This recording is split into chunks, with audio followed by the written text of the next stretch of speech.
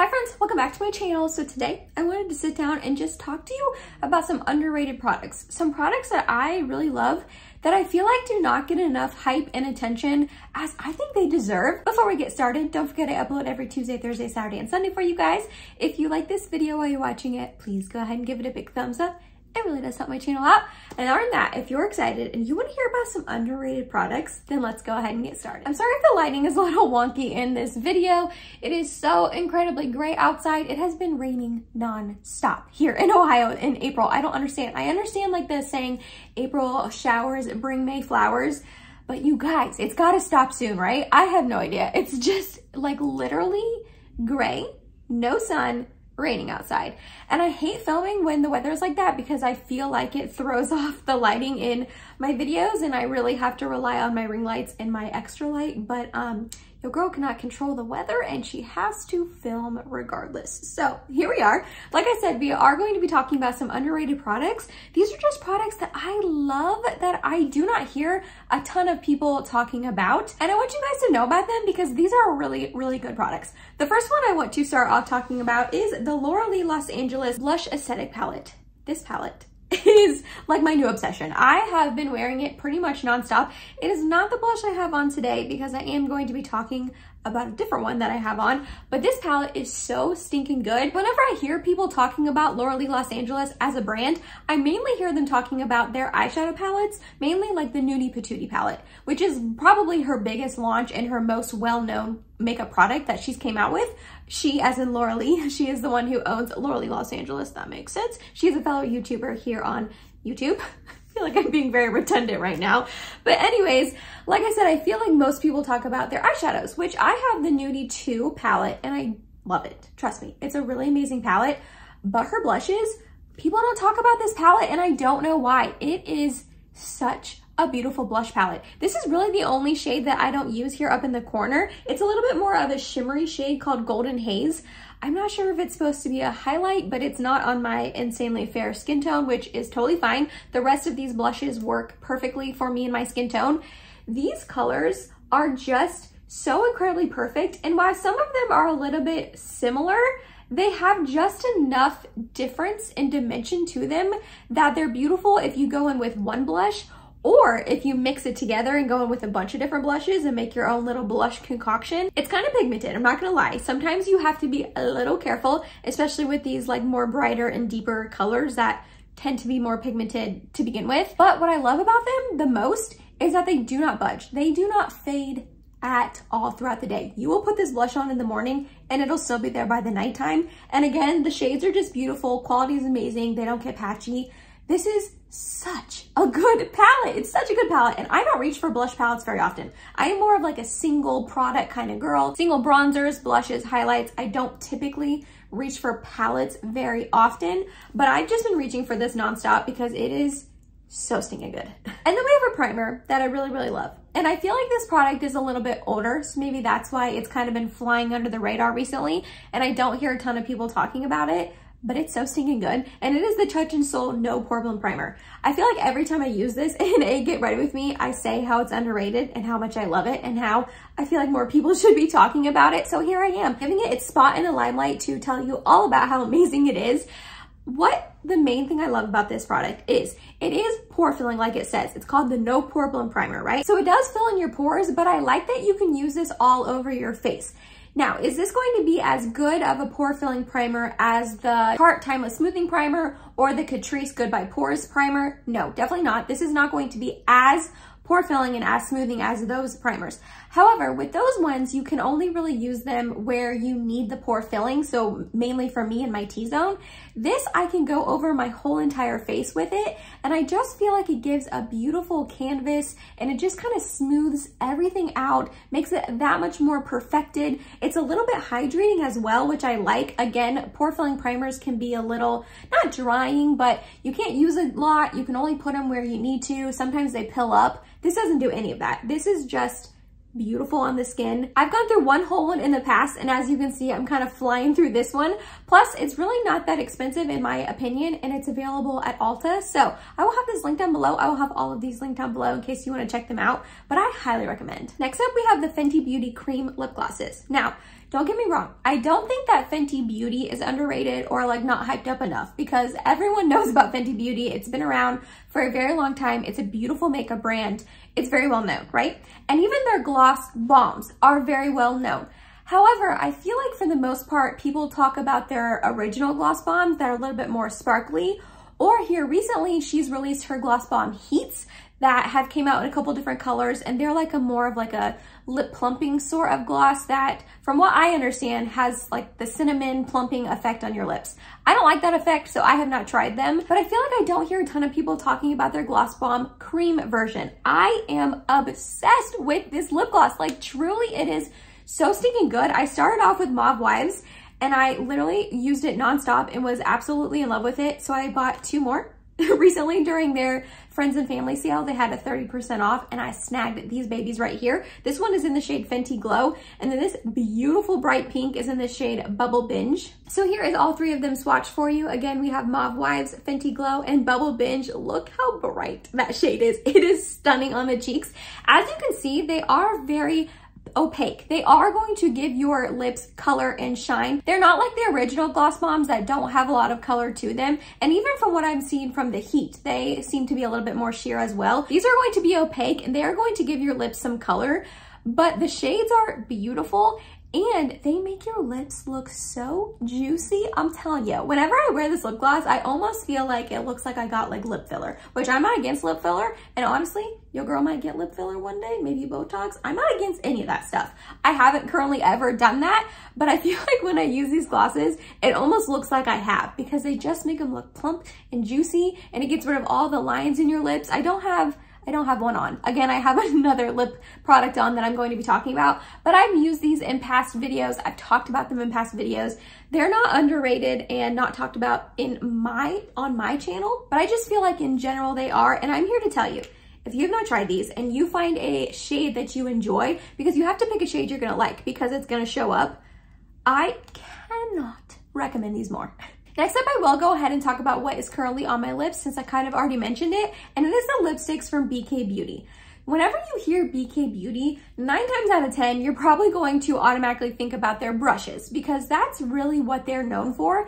And don't get me wrong, their brushes are amazing. They're pricey, but in my humble opinion, they are amazing. They're soft, they're lovely, they put your makeup on beautifully. Highly recommend the brushes as well. However, I feel like not a lot of people talk about their lipsticks. They launched a couple months ago. They got kind of a little bit of buzz when they first launched. I did a whole video on them, swatching them on my hands and my lips, all of that, to show you guys the different colors and shades. But other than that, I feel like they don't get a ton of buzz, and they are so stinking good. They did send these to me in PR, and they sent over 5. And I only have 4 here because I lost one. And I don't think I actually lost it. I think it's just currently misplaced. I could have sworn it was in my purse because I remember wearing it to work recently, but then I looked in my purse and it wasn't in there, and I need to find it because I love all 5 of the shades. All right, so I have them all swatched here for you. This one is called Inner Beauty. Then we have Passion. Then we have Self-Love. And last up, we have Acceptance.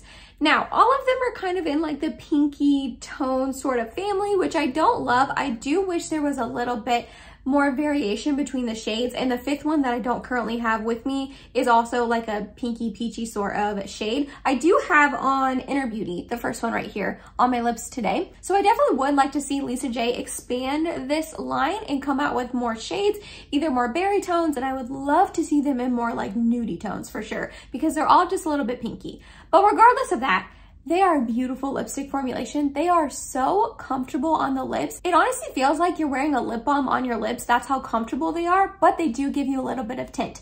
However, it's even better than a tinted lip balm in my opinion, because whenever I wear tinted lip balms, I really don't like them that much, because whenever I wear them, I feel like they just kind of get everywhere on my lips. They get outside the lip line, they're a little bit messy. I just don't think, on me personally, I like how they look. These ones look like a lipstick on your lips, and they stay in place on your lips like a lipstick would.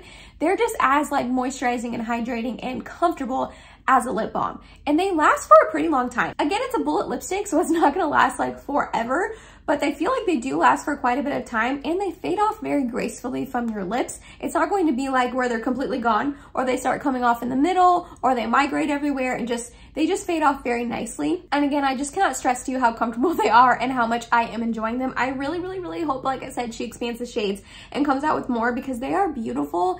Again, like everything in this video. If you have not tried it out, I highly, highly recommend these lipsticks. I think a lot of people would really enjoy the formulation and the colors that she chose. Next up, we have the Hot Fluff from Jason Wu Beauty. I think Jason Wu's makeup line is honestly underrated in general. I have quite a few of their products and I really love them all. I have a palette from them that's all matte and it is beautiful, blends out nicely. I have their setting spray and their setting powder. I love both of those products. I actually have both of them on today. Not that you can really tell by looking at my face what powder and setting spray I have on, but I do have both of them on. So just kind of in general, I think this brand is underrated and needs more attention than it has. Everything pretty much I've tried from them, I really have enjoyed, and this is no exception. Again, this is their Hot Fluff. This is in the shade Cannoli. So what this is, it's kind of like an all-in-one sort of product. You can use it as a lipstick, but my favorite way to use it is as a blush. So here's the shade right here, and it does look pretty opaque and a little bit intense. So you might be thinking like, oh, I don't know about going in with this as a blush on your cheeks. But if you just kind of like blend it out and put like a really light layer on, it provides the most beautiful like terracotta orangey sort of shade. This is so beautiful on the skin. I'm gonna pop up a picture here of me wearing this as a blush and as a lipstick, so that way you can kind of see it used as one. I love this because I love a monochromatic look. You guys know that. I just am so into your eyes, your cheeks, your lips all kind of matching, and this is like the perfect product for that. Also, if you can tell, it's on the matte side, but it's not drying at all. It's not drying on your lips nor your cheeks when you apply it. It just kind of smooths out over both areas and just puts on like a really beautiful color. Also, these come in a ton of shades, and he just expanded the shade range a couple weeks back and came out with, I want to say like 6 or 8 new shades, and all of them look beautiful. This is the only one that I personally own right this second, and the shades that he has are just unique. Some of them are your everyday shades that you would expect to see in a lipstick and a blush, but some of them just have like a little bit of twist on them. He came out with like an almost like purpley sort of one and like a really nude one, and I definitely want to pick up more of these in the future. I highly recommend this whole brand. From what I have tried so far, I just think the whole brand is underrated. And last but not least, I want to talk about Half Caked, and I want to talk about their candy paints. So I, again, don't really see a lot of people talking about these. Some of my friends on my Instagram page love these and rave about them and have hit pan on a couple of the shades they have. So it's not like they're completely an unknown brand that no one talks about, but for like the everyday consumer, I feel like chances are they have not heard about Half Cake or their candy paints, and they need to. This is their bronzer that I own. It's in the shade Morning View. It's a bronzer that I have on my cheeks today. And then this one is a blush, and this is for your cheek and your lip, so you can use it on both. I really only use these on my cheeks as blushes, but this one is in the shade Yacht Week, and this is the blush that I have on today. So what I like about these, first of all, when you first apply them, they're pretty pigmented, which is honestly nice, but not too pigmented to where you go overboard. But once you keep like blending them in, buffing them in with whatever brush or sponge you use, you can get them blended in very beautifully.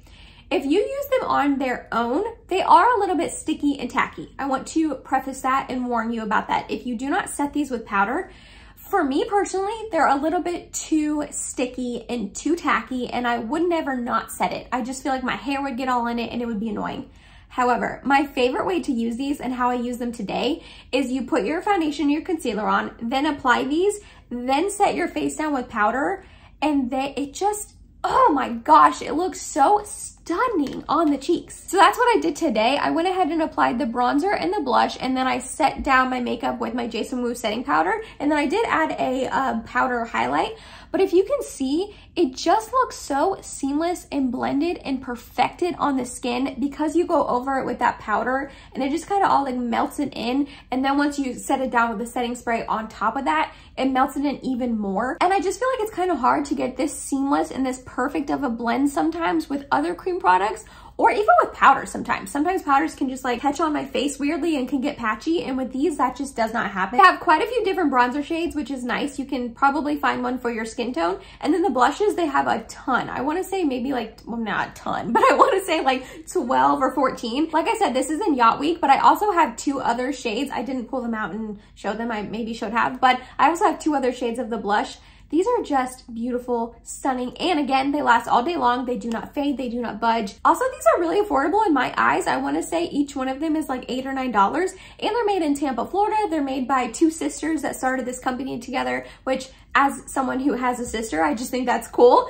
I highly recommend Half Cake if you have not checked them out, especially their candy paints. And that was it, you guys. That was some underrated products that I absolutely love that I think you guys should know about if you do not already, or you guys should possibly try out if you have not already.